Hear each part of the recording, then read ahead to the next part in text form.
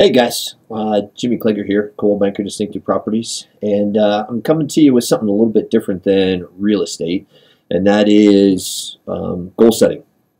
And the reason why I'm saying this is, we are about midway through January, and I know everybody kind of did some of these New Year's resolutions. I want to ask you, hey, is your New Year's resolution good? Is your goal right? Is your goal right for you?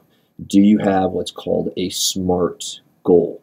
And that SMART stands for an acronym. It stands for being specific, measurable, achievable, relevant or realistic, and time-bound. So that's your SMART goal. So we talk about a specific goal. Have you been specific in what your goals are?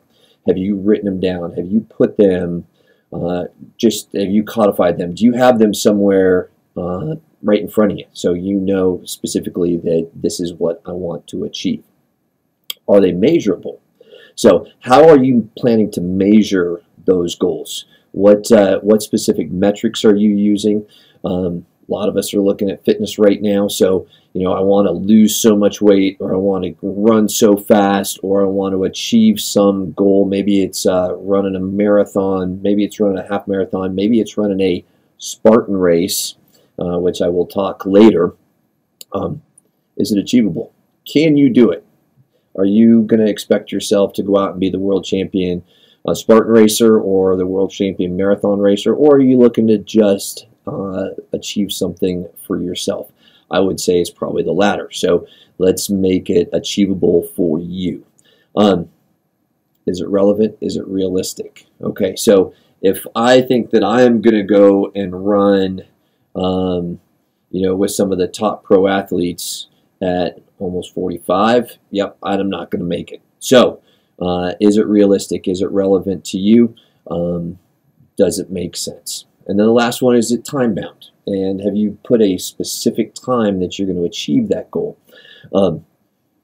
Being very, dial this one in quite a bit and say, this is what I'm going to achieve this year. This is what I'm going to achieve it by. Really helps you, really dial in and stay focused on that goal. So we talk about SMART goals. We talk about them being specific, measurable, achievable, relevant, realistic, and time-bound. So as you go into your year and setting these New Year's resolutions, even if you've set these New Year's resolutions, but maybe you've just fallen off those resolutions, now's the time to get back on it. Maybe now's the time to dial these in. Over the next set of videos that I'm going to publish, I'm going to tell you some of my goals. I've got business goals. I've got Spartan racing goals. I've got fitness goals. And then I'm going to tell you how I'm going to achieve them. So I'm going to walk you through this SMART process. So look forward to seeing you on future videos. Stay tuned, and we'll talk to you soon. Thanks.